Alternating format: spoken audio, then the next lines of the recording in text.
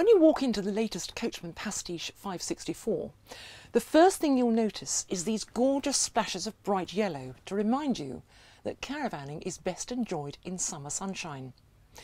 But behind the scenes, this Pastiche has a new heating feature that will keep your tourer toasty in winter. The new Truma Combi 6 develops up to 6 kilowatts of output, and it has extra ducting behind the seating and alongside the bed. This is called isotherm ducting. It's much narrower than the familiar ducting and contains tiny perforations through which heat rises from behind the furniture.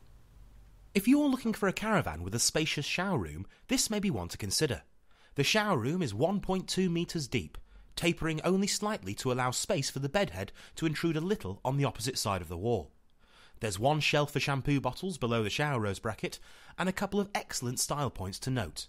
The shower tray has a raised design reminiscent of large bubbles, and the door is a single-piece design, totally clear except for 5 frosted lines across the centre.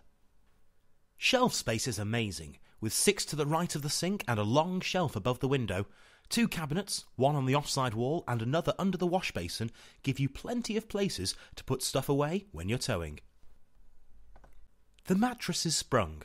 It's firm, yet yields nicely when you lie on it. The bed is 1.88 metres long, which is fine for all except very tall caravan buyers. The mirror in the recess to the rear of the wardrobe is huge. You can almost get a head-to-toe reflection here. Phone charging and hairdryer use is catered for by a shelf, plus a main socket close to the mirror. With a large cabinet and 3 drawers, this kitchen has to be rated as excellent in terms of storage. The fridge is opposite, with the microwave above it, hidden under a top hinge door. A major plus point about this kitchen is that it has a fixed drainer, and when the glass lid is closed on both the drainer and the sink, you get a surface width of 90 centimetres. The Pastiche woodwork is pale, with 2 simple steel look bands across the lockers. Soft furnishings are also pale, in grey fawn, with bold splashes of bright yellow on the cushions. The wide corner panels, which house the speakers for the radio CD unit, are matte fawn to match the curtains. The lounge look is a well-rounded one, literally.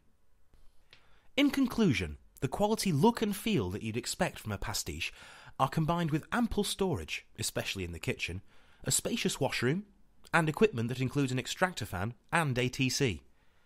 Is the 560 value for money with its £21,995 price tag? We'd say definitely.